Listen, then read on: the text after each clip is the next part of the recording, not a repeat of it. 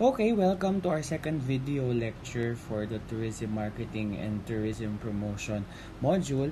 And for this specific lecture, we'll be talking about tourism as a service product, how to understand tourism as a service product, and how to market it as a service product. But before we talk about tourism as a service product and how to market it, let's talk about marketing first. So, marketing is defined as a societal process by which individuals and groups obtain what they need and want through creating, offering, and freely exchanging products and services of value with others.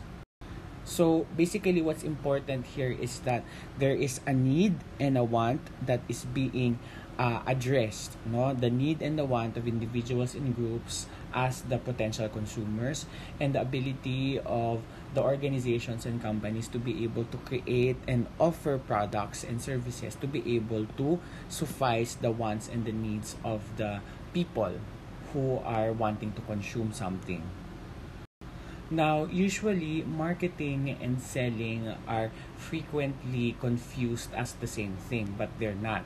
Selling is just one component of marketing, but marketing has a bigger vision, and the bigger vision of marketing is to be able to provide the needs and the wants of the customers or the consumers. But for selling, it's really just being able to present a product and having that product available, making sure that the audience know about the product and consume the product, and of course the company would receive money from the consumers. But marketing is beyond that. More than that is the ability of the company to be able to suffice the needs of the consumers. And because selling is very much focused on that relationship of exchange of money for goods and services and none other else, the success of just selling a product would be short term. However, marketing produces long-term success because, again, a good company doesn't just produce products out of whim. No, when they go into a marketing framework, companies, they create product because they feel that this is what consumers would need or would potentially need. So, marketing is more customer focused compared to just selling, which is company focused or profit focused. And marketing management is defined as the management process responsible for identifying, anticipating, and satisfying customers' requirements and to be able to be profitable in the long run. And at the end of the day, marketing management really wants the company to have not just profitability but an actual consistent relationship with the customers and consumers. And again, the process is one, identifying the needs. So but basically, a company does not just create a product, but the product that they create is something that they research and they see that this is something that customers really need or anticipated need, meaning probably the customers doesn't know what they need yet, but the marketing management is able to do research so that they can already know that they need it, no, eventually when the product is out. Siguro one company that's really good in terms of anticipating needs, especially during the 2000s, is Apple, no, in their creation of smartphones. Probably people don't even know that they need a camera with their phone. They don't need a touch screen for their phone. They don't need that app interface. And eventually, people started engaging in that product, and they see that a lot of their needs are being satisfied by that product that they didn't even know was a need that they had until that time where the first iPhone generation was introduced. So that's an example of anticipating the need. The customers may not know it yet, but eventually your product will be able to satisfy a need that will eventually arise, especially when they interact with your product. And of course, to complete the loop, dapat in marketing management, after identifying the needs and of course after identifying what your company and your brand can offer, then you will be able to create products and services in order to satisfy those anticipated and actual needs. And then of course, various companies and brands are able to also produce their marketing concept. Their marketing concept is basically an overarching statement that basically tells us that this is what we want to achieve in relation to your needs and your anticipated needs. So for example, BDO, ang kanilang marketing concept ay we find ways. So basically, the way they help out customers in relation to banking and finance is about finding ways. And basically, yung ability nila to be able to reach out to their clients in that specific tagline, and their products and their services are aligned with that vision or with that marketing concept is very effective as well. Siyempre, in relation to tourism, we have, for example, AirAsia. Now, everyone can fly. So, basically, they are targeting a specific set of customers, a specific set of potential tourists who may not have a lot of money to be able to shell out, to be able to experience international travel. But AirAsia says, we identify that your need may be money and you probably are in a budget right now, but that doesn't mean that you can't fly, right? You can't be able to travel from one place to another. So we are providing really budget and cheap rates in order for you to be able to experience a travel experience that, again, probably at the moment you don't feel that you need it because you don't have money, but now we are presenting you a product that you can purchase, and probably it could spark the need and the want of the customer na, hey, okay, so I have enough money, I have enough savings, probably I do want to go for a tour or an international travel. So basically, our marketing concept is identifying different consumer needs, but also delivering a tourist product whose experiences provide sets of satisfaction that are preferable to those of the competitors. Because also we have to think of their needs, but at the same time we have to think about the other services that are available from the companies and brands that offer the same products and services that we do. And usually for marketing, we try to make ourselves unique. We try to find a point wherein these competitors won't be able to provide that need for you, and therefore we provide that for you. And being able to create such a marketing concept, like for example, AirAsia, now everyone can fly. This is something that differentiates them from really big, airline companies that really charge a lot for flights. And we, for AirAsia, they offer cheaper flights. So that's their differentiating factor. But for larger airlines, like for example Emirates or Philippine Airlines, for instance, their concept or their main marketing is about comfort during flight. So these are some of the marketing concepts of the higher end, higher tier airlines. Now, what influences the perceived tourism product value of a specific tourism product?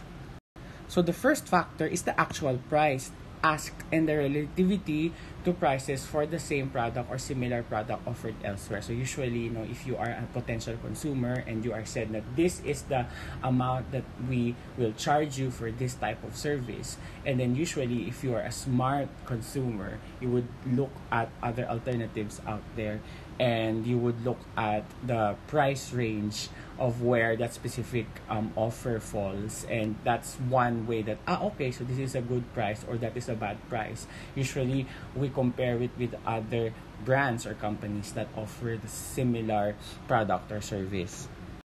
Next is the perceived quality, service, and associated with the brand and product. So first is we consider the price. Second is we consider ano ba yung tingin nating quality ng produkto or ng service. Like for example, probably Cebu Pacific may be a very cheap flight compared to Philippine Airlines. But we know that Philippine Airlines is charging more because the types of services and the type of comfort that it offers while we are in flight is much superior compared to when you are in Cebu Pacific. So, again, even if you say na mas mataas ang presyo, but the perceived product value of being in Philippine Airlines is still reliable, is still understandable because the amount or the quality of the service that they provide in Philippine Airlines is much better. Next is convenience in purchasing, and its congruence to the needs of the customer. So can you just imagine if there's still an airline that asks you to book their flight in a physical office instead of online booking? So syempre, if it's easier for the person to purchase that product, there's a higher rate that that person would purchase that product, would think that that product is valued enough to be purchased, right? So that's the reason also why online selling and online marketing is a very trendy thing nowadays, because the ease of purchasing is heightened in online marketing, and also the convenience of how you are able to pay and receive the product at your own house or at your place of employment also gives an extra factor and extra kick to the perceived product value. Next factor that affects the perceived tourism product value is the difficulty that the consumer experiences when they try to access the benefits or the relative price of the product. So if you present the product and you don't present the price yet there, or you don't present the complete details yet, and then you say na PM is the key, or please call this number, or please email us, or please go to this site in order for you to know. And then when you go to the next step in terms of accessing information, may mga barriers pa, and there are a lot of difficulties for you to be able to access the information and the price and the details of the product or the service. The tendency is for the consumer or the potential consumer to be turned off, di ba? So and then tendency niya, if it takes more time for me to be able to know what I have to know about your product, the tendency is for me to be too lazy or to feel unenergized to consume or to purchase the product in question. Next, the experience associated with the purchase or consumption process. So, syempre, the easier the purchase, and of course, the experience that you have once you have purchased the product, no, the experience of being in a certain attraction, destination, or being in a certain transportation or accommodation, this will affect, of course, the extent to which they will purchase again the given product, or that they will increase the value. So probably they were first skeptical about the product that you were offering, but they purchased it anyway, but they were having so much expectations, and then when they got to the plane, for example, they got more services that they expected, so the tourism product value would increase because of that. Now, what encompasses the total tourist experience that those who handle tourism-related brands must take into consideration when they perform their marketing research and their promotional activity? So first is the pre-planning phase of the tourist. Again, it's always very important to be able to anticipate the need of a person. So the person doesn't always have to have an articulated desire to travel. Probably you can already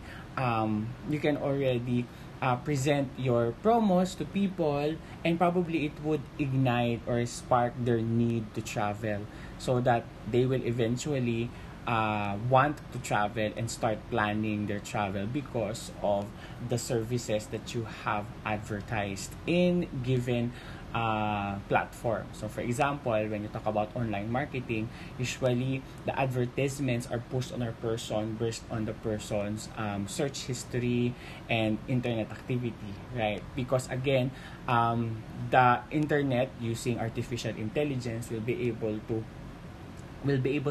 track your activities and kind of anticipated that maybe you look for trees in the Google image search. Probably you want to see trees, so we'll push you some advertisements about nature tourism, something like that. And of course, if that was effective, then it would ignite a desire for persons to go and purchase a travel plan. Next is the purchase. So again, in the process of purchasing, because again, we talk about tourism products, it's not like online selling wherein you when you just choose a product from a list, and then you say purchase a product, you put in your card details, and then you're done. But when you talk about like purchasing an accommodation or booking a hotel room or booking a flight, the process is longer because again you have to type in details, you have to type in travel details, travel itinerary, you have to of course ask for a lot of things like what type of food do you want to eat while you're there, do you want food, even are there souvenirs that you want to buy while you are in flight, or for example in accommodation, do you want a two bed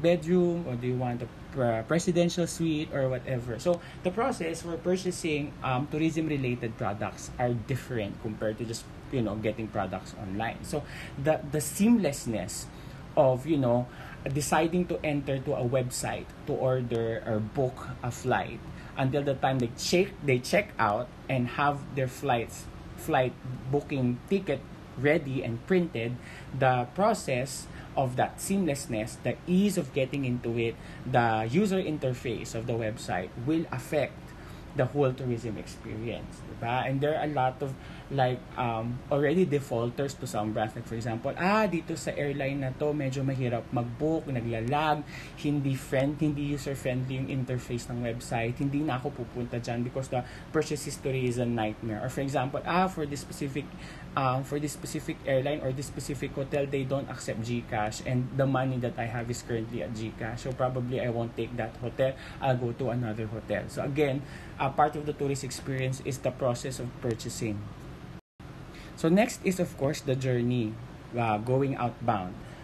So the comfort and the services that they get while they're in transport, whether that's a train, a bus, or an airplane, also influences the tourist experience. So also a part of marketing, your given product, especially when the product is being consumed at the moment, is to provide the best services so that they get a better impression, so that there would be a return purchase. And of course, the visit and the stay would compromise a big dimension of the total tourist experience, the attractions that they were able to enjoy, the cheapness or the value that they give to the products that they get there, and the services they get while they are on stay, and of course the comfort that they get from the accommodation that they have, the reliability of the service while they're in the accommodation, and at the same time the internal transport system, madali bang makarating from point A to point B, from attraction A to attraction B, am I wasting too much time in travel? That's why I am not getting most of the attractions that I am in visiting. So that's an example of your visit stay in terms of the total tourism experience. Next is of course the return journey. So sa return journey, they won't be asking so much services. It's really more dapat mas comfy, mas pahinga na lang. So that's also one consideration for the total tourist experience, especially if we're talking about the same airline in the outbound journey. And of course, the overall reflection on the activity. How does the whole tourism experience change the person? Did it increase his perspective of the world? Did it make him culturally enriched? And because of that, would that person want to travel more, or would like to travel back to the place that he went to using the same transportation or accommodation or whatever? Now, tourism service product is not the same as other types of service products, and these are some of the characteristics that differentiate tourism products from other products or services. The first one is intangibility, meaning tourism service products cannot be easily evaluated or demonstrated in advance of its purchase. So hindi siya katulad ng mga binibenta, for example sa Ace Hardware, that you can actually see the vacuum cleaner at work so that you can already evaluate, this is something that's going to be good for me. Or for example, pumunta ka sa grocery and then there are people offering you, for example, new brands of bacon and hotdog, and there's free taste, and you can already evaluate kung papasa ba siya sa panlasa mo, so that can affect your decision. In tourism service product, walang ganon, no? You won't be able to have a free taste or an advanced experience because again, di ka naman pwedeng dalhin lang ng ilang araw in a different place just to try it out. That's going to amass a lot of, a lot of costs for the company. So usually, that's the one of the challenges that you can only just make them imagine the product while they're already there, in the and consuming the products that they purchase. No, hindi siya katulad ng massage, for instance, na pwede kang sampulan ng 10 seconds na ganito magmasahe. So if you want more of it, you can go inside the massage parlor and you can get a full experience of the massage. Parang ganon. Pero in tourism, walang advanced, walang testing, no? It's impossible to do testing. Probably they have it in airlines, no? Now, for example, may samples and these are how the seats look like for our business class, no? So you can like have a feel. But that's like the most that you can get. But you cannot have a sample of the whole airplane experience itself, because again, it takes so much cost, and it's just takes too much time as well. Next, we have perishability. Service products such as tourism, unlike goods, cannot be stored for sale on a future occasion. So for example, pag na-book mo na yung room doon, no, at hindi siya nakuha, hindi na the booking for that specific day, for the specific room, for that specific time can no longer be accessed again. Nabili na yon, kahit yun ay nagamit o hindi. So it's perishable. Or for example, the certain person's experience, no, cannot be experienced again at the same rate, at the same time, at the same moment, because hindi siya katulad ng pag inuwi mo yung laptop mo, 'di ba? Bumili ka ng laptop, inuwi mo siya, it's going to be your laptop for the next 3 years, 4 years, and it's going to be something that reminds you of the purchase. This one, you only get to purchase it and experience it once, because tourism service products are very much time bound. You cannot take it home. Next is inseparability. So most tourism products, not all, but most tourism products is often consumed and produced simultaneously. So for example, you pay for the attraction is performed for you or made for you. You pay for the food is made for you. So production and consumption is done mostly simultaneously in tourism. Next is that it has shorter exposure. So limited time during which company personnel can build a relationship and effect repeat business, because it only just takes a short time for you to book a flight, a short time for you to book an accommodation, a short time for you to experience your accommodation, a short time for you to be able to experience an attraction. And you already have to build a good reputation on it, because it's not like an iPhone that stays with you for a long period of time and you can like continually build a good relationship by giving customer service. But in tourism, because most of the tours are of a limited time, you can only make a good impression to your consumers during that limited time that you are provided, while you are providing them the service that you are providing. Next, compared to other service products, it's more personal. It has a human aspect of self. It's very much involved emotionally in the service encounter. So this is not like, for example, iPhones or gadgets or let's say clothes that can address the needs of a collective group of people. But for every tourism product, it's tailor-fitted to each person. There's a very unique personal touch for each tourism product that is being consumed. And therefore, the human aspect of the tourism service product sets it apart from other types of service products, because again, not everyone are psychogenic tourists. Not everyone are nature tourists, and not every nature tourists have the same wants and needs. So the needs have to be immediately provided to the persons who are asking them, and it has to be tailor-fitted to what they want. So next is that tourism has an increasing self-services to decrease operational costs. So we now see a lot of self-service buffets in hotels. We have online bookings, self-check-ins to decrease, of course, the demand for human resources. And again, at the same time, this influences the whole tourist experience, because you have to really make sure that despite the tourists doing things for themselves, helping themselves to eat, helping themselves in terms of booking. They have to have a good experience even if there's no one else there except the computer and the laptop. Now, how do we maintain quality assurance for the tourism service product? So these are some of the ways. First is, while tourism service product is intangible, there should be some sort of tangibility that must be presented to the individuals who are interested to purchase. Like for example, there should be evidence that you can present. Oh, we want to go to Switzerland. These are pictures of Switzerland. These are videos of Switzerland. These are videos of our tour guide providing their tours. This is an example. This is our website. You can get information here. So while you cannot do free testing, or you cannot do a prior sampling for the customers for the tourism product that you're offering, at least provide them some sort of evidence or images or information of the services that you can give that are concrete enough so that they can make a good imagination of what they can expect when they purchase your tourism product.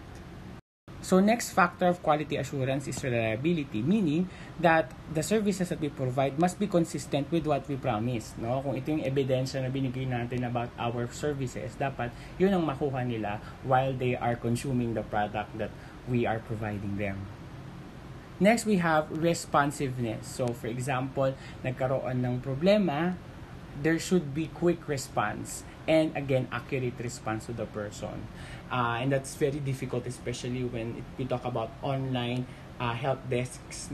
It's very difficult to be able to create a good experience, especially when you are having a lot of issues and concerns being held at the same time. But for example, in the quickness of how the hotel service could arrive to your room when you call them, that's an example of a good quality assurance measure that will increase, of course, the value of the tourism product in the minds of the people who are consuming the product. Next is, of course, competence. Diba? Dapat you're able to provide the services in an utmost qualified manner. And of course, because this is a very human-centered, and the self is very much an important factor in the whole tourism experience, there should be a lot of empathy that is being exerted by all the people and all the processes that are provided by the companies related to the tourism experience. So being able to listen to the clients' feelings and being able to project caring in every response and in every service that is provided to them, it's increased perceived value for the product. So in this video, we were able to define marketing and marketing management and differentiated marketing from selling. We also discussed about the factors that influence the perceived value of the tourism service product. We also discussed about the tourism service, experience, the complete tourism experience, and we also discussed about the quality assurance factors that will increase the perceived value, and of course the characteristics that sets apart tourism product value from other forms of service products. For our next video, we will talk about the marketing mix as it is applied in tourism.